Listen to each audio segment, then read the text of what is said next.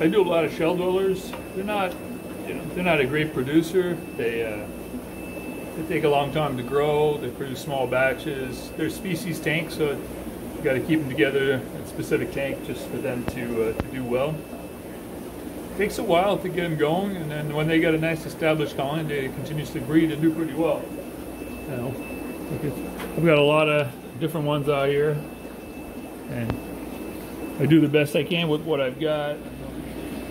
The hatchery, these are the brevis, little young ones. I've got a lot of Shelldwellers finally starting to breed. You know, it's been the summer. There's some Similis.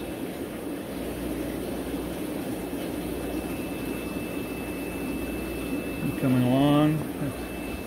This is Signathus. Little young ones.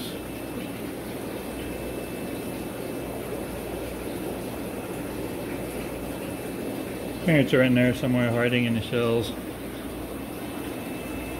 Here's some little milligrease.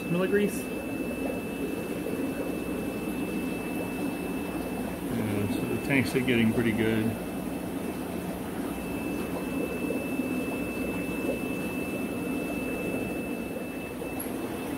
Lots of Shelldwellers. We got a few. You know what? This is a good one. This is a little Julies. Those are the, I think, Gombies. Yeah, Gombi transcriptus. Lots of little guys. Finally, the gold ocellatus are finally breeding, which is nice to see.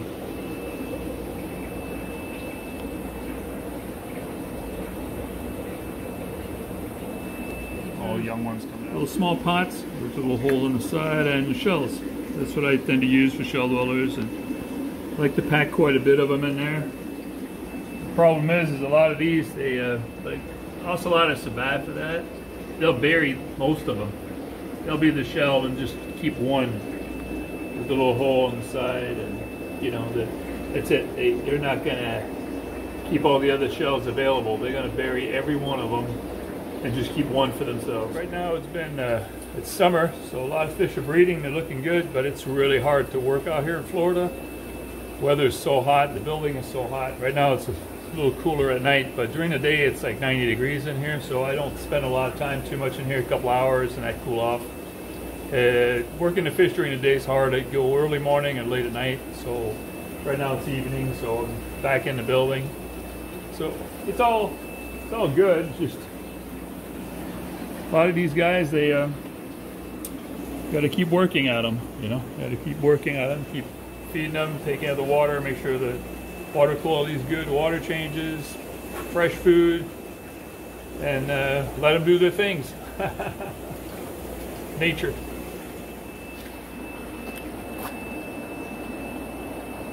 Little Manicapur angels. Got them scattered all over the place.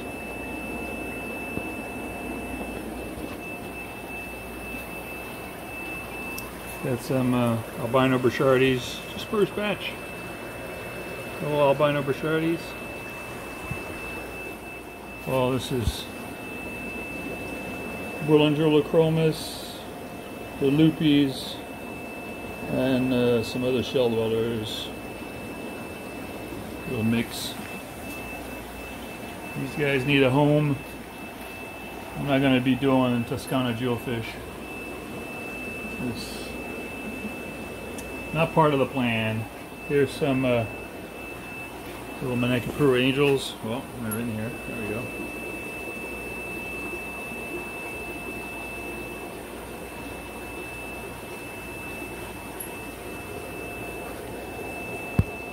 Reflection, lots of reflection. Well, second batch of Congoensis. They did pretty good. I breed them as a colony so they can produce.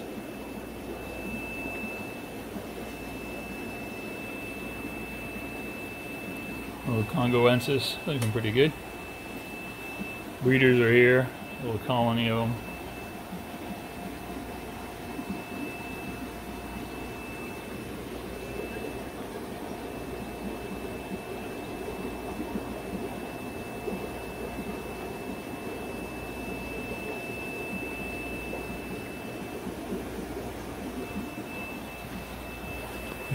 Gold Severums are breeding.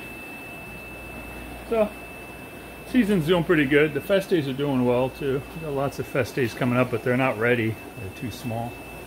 These guys are about to breed. So is these guys. And then another pair here.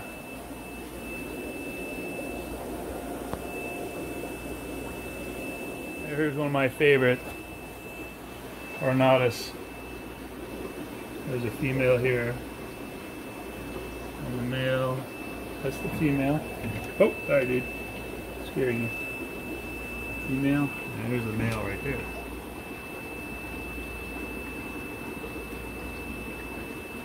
Ornatus.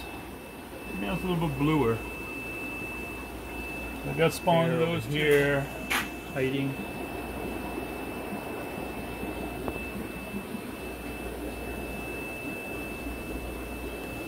Blue Angels.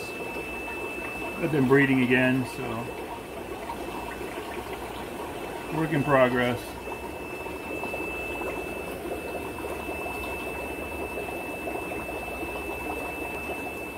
Keep going. It's been really hot out. Oh, don't want to be out here. Gotta cut all this grass. Look at this. Crazy. I cut it last week and now it's like a foot tall.